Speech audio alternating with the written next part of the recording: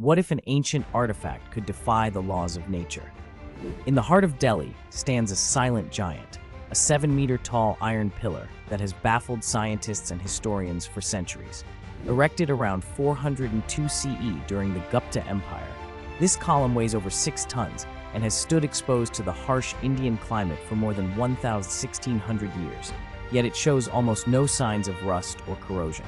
How did ancient craftsmen achieve such a remarkable feat without modern technology?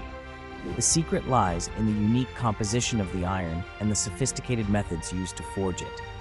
Unlike modern steel, the pillar was made with a high phosphorus content and no sulfur or magnesium, likely due to the use of charcoal in smelting. Over time, a thin protective layer called masawite formed on its surface, effectively shielding it from corrosion.